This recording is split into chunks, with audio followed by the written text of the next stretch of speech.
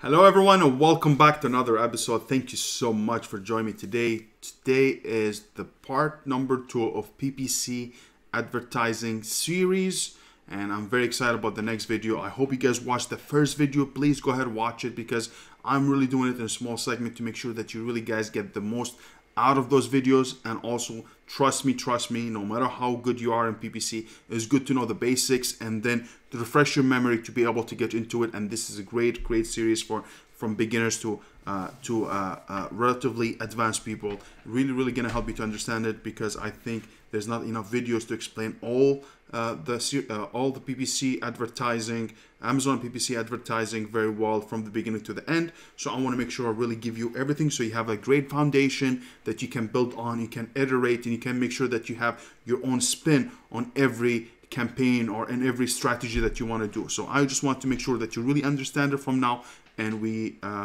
achieve the best results at the end, and you can do your own strategy with it. So that's been said, this is part number 2, and today we're going to talk about the new advanced features that Amazon has that released in the past few months.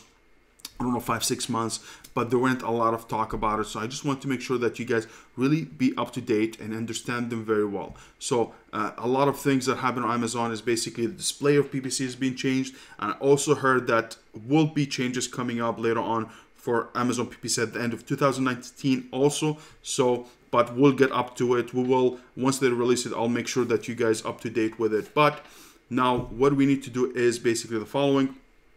Is we're going to talk about the new feature. Now, the new feature they released, there is something called portfolio, there is something called ad placement, there is another ad bid strategies that you need to know about, and also we're going to talk about everything that they released that's newer that there wasn't there before, and I'm going to explain it a little bit in depth as well. So let's go ahead and jump into my screen and let's talk about the changes that happen. Okay, so everything is going to be blurred here, guys. I'm sorry, but I just want to make sure I protect everything here.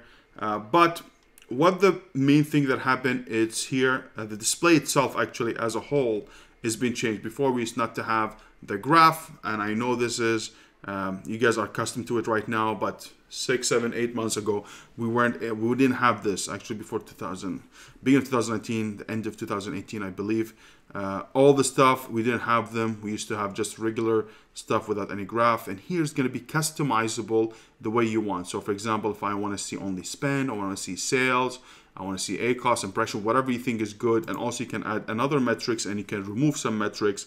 So here, for example, if you wanted, you can add another one for clicks or cost per click or click-through rate or orders. And these are all important things that you can add. So with a glance, with just a glance, you'll be able to tell exactly what's going on in your business, and you can dig deeper if there's something really fishy or is not working very well. Okay, so this is how the first things that they have done. And one of the changes that you can customize the front page or display, which is really important.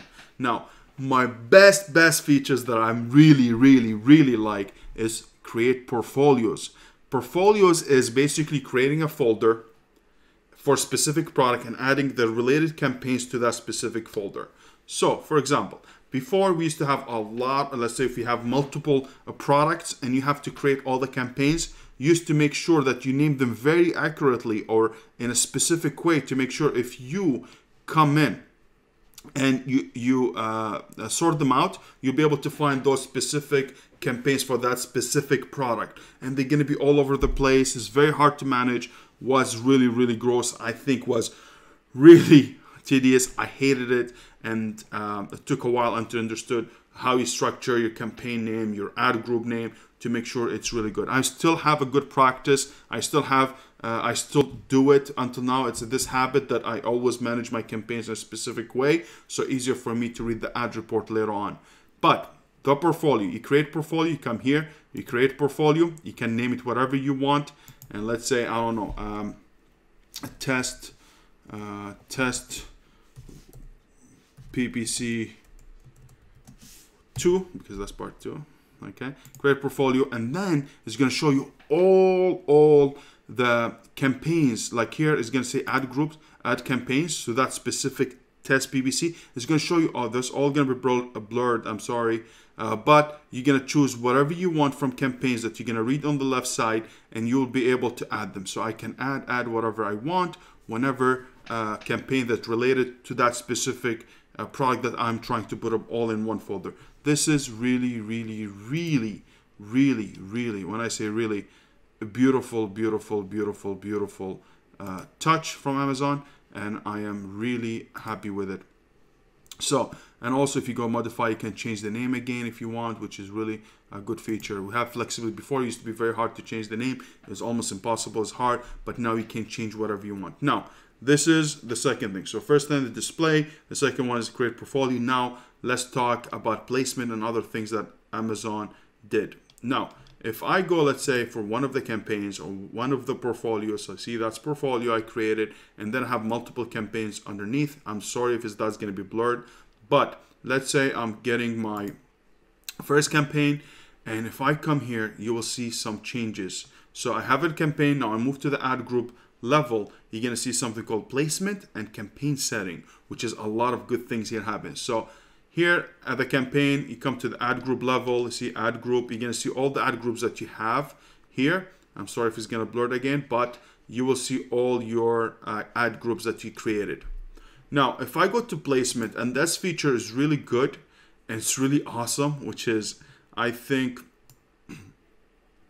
it could be used very well and could be not done correctly, but let's see what it is. So here, placement is basically is going to tell you placement. The placement is where you want, now you have control of your ad to tell your ad, hey, I want you to show me for the top of the search of the first page, which is, let me open up this one. So the first one, top of search, first page. So, hey, I want you to show me on the top of first page for those keywords or for those campaigns or ad groups that I have.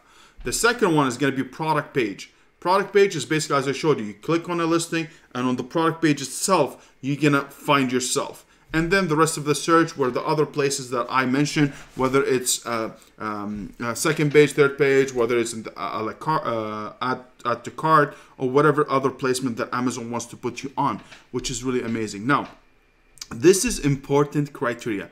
I usually do not do this in the beginning of a launch. I do it after, when I'm optimizing, when I'm iterating my my campaigns. So I always let it run for a while. And now here, I'm sorry, if I come here, and it's going to be the same information, impression, click-through rate, and everything that you need to understand.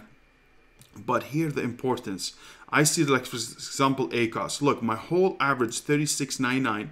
Let's say ACOS, 63% ACOS, which is I'm kind of losing money in ACOS because I'm spending more than what I'm generating, or I am losing more money with it, which is, we're going to talk more about depth on ACOS, average cost of sale, and how you calculate it when you create campaigns or optimizing. For now, usually, let's say 30, whatever your profit margin is, let's say 35, that's where you want it to be at. If anything more, you're losing money. Anything less than 35%, you are making money. So now here we're losing money. We're almost losing double. Now here, which is very important, product page. Product page is actually 17.5, and I get 11 orders. Here I get 4 orders. What does that mean? That means I'm converting much better at product pages than first at top of the first page. And that's a big indication for me. That means if I come and adjust my bid higher, okay, if I come and say, hey, I bid in my main campaign $1, okay, if I go here and I put 100, okay, let me just take it out of 0. That means I'm telling Amazon, hey, I'm bidding $1 on those keywords in my campaigns, but if you had the chance to show me the product pages by spending a little bit more, go ahead and do it.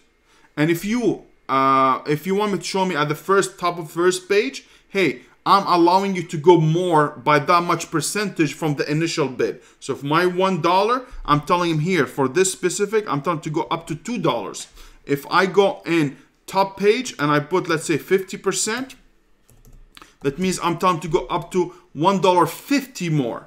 You see that? So now I'm controlling where I want to show up according to how my product is converting.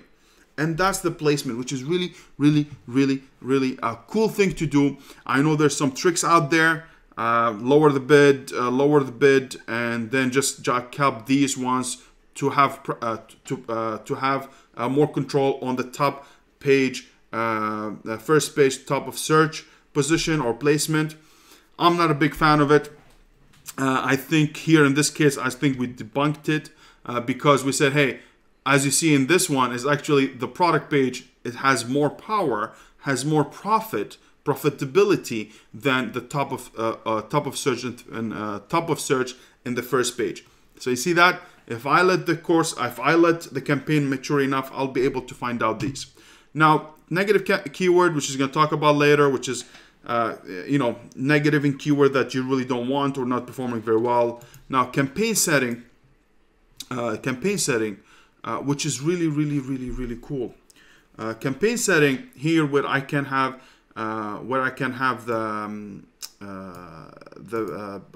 here where I can change the name as much as I want. If I want to change the name later on, or I messed up the names and then I want to change them, you can change them here. This is going to be blurred. It's going to be the campaign ID, and also it's going to be a portfolio. So if you have a created portfolio, as I mentioned before, it's going to show you which portfolio was in, and you can change it to whatever portfolio you want.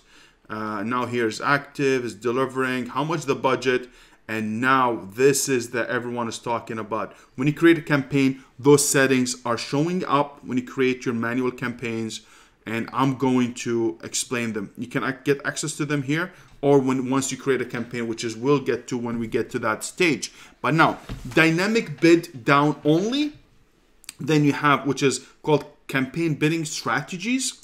You have dynamic bid down only, you have dynamic bid up and down, and then you have fixed bids. What are the differences between them? And that's very, very important. Now guys, for dynamic bid only, so when I create my campaign, I'm telling Amazon, hey, listen, I want you to bid up to $1, let's say, okay?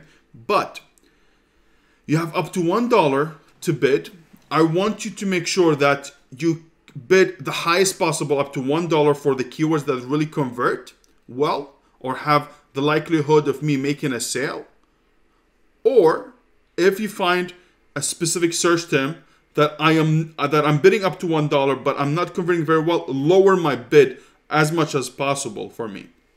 And this is what used to be from anything before 2019. That's how the dynamic bid used to be. Before, PPC used to be only have the dynamic bid down only. Dynamic bids down only. That's it. Didn't have those two options. But now they're giving us those options to explore and do more about. So this is what dynamic down only. Now dynamic bids up and down. It's basically you're telling Amazon you have $1, okay, for each keyword. If I'm converting very well and you think there's increased chance of likelihood that I'm gonna make a sale, increase my bid by maximum of 100%. So if I spend $1, go ahead and spend $2 if you make sure that I'm gonna convert well on it.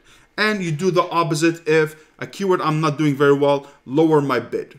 Okay, so this is like a hybrid between dynamic bid down only and dynamic bid up only if it's there. So it's gonna be two. So raise my price, raise my bid if there's more likelihood I'm gonna make sale, and decrease it if I'm not gonna make money.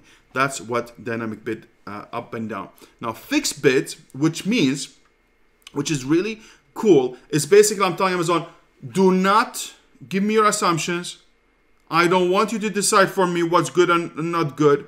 I want you to bid that much regardless if I'm gonna make a sale or not. So if I put $1, you show me whatever this dollar worth, whatever position. Do not tell me, hey, you're not gonna convert, so I'm not gonna show you, or I'm not gonna bid as high, and if you're doing well, I'm gonna increase your bid. No, I'm just telling them, this is what I want, regardless I'm losing or winning, I want that much bid, and that's it. That's what fixed bids mean. And each one of them has its own way of using, and we're gonna get to that into campaigns. We're gonna create campaigns and understanding the match tab and understanding if you're in the launch stage or you're in the maintenance mode, whatever it is, we're gonna get into. But for now, these are the differences between them. And adjust bid by placement is the same thing what we have in a placement. You can change it here as well. You can tell, hey, you can increase by 900%, which is, I feel is too much.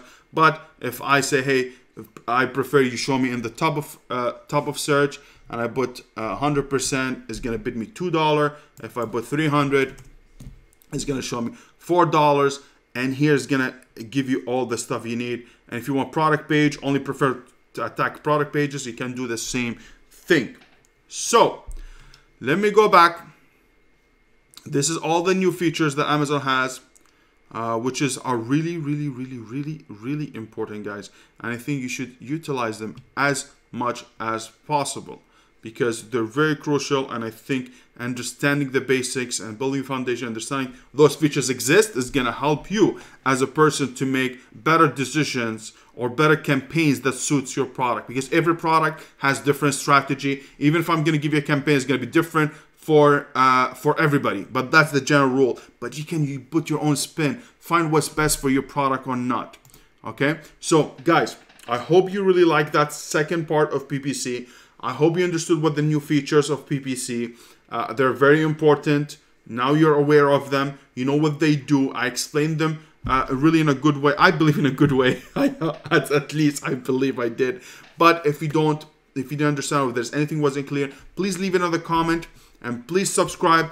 Hit the like button, because we want to show up. We want to help other people. I want to help everyone that's possible. I want this video to reach to everybody. So please like it. Help me to help other people, because I really genuinely, I feel a lot of people need help. And as I said, this channel is about honesty, transparency, and integrity. I want to make sure I deliver that to people. So please, if you have any comment, leave it and hit the notification bell, so every time I show up every time I come up on YouTube, you can see me first and you can get the information as fast as possible. So tune in. Thank you so much for tuning in, and I'll see you in the next part, which is part number 3 about PPC, and hopefully we'll talk about the campaigns and match types. Thank you so much, everybody, and I'll see you in the next one.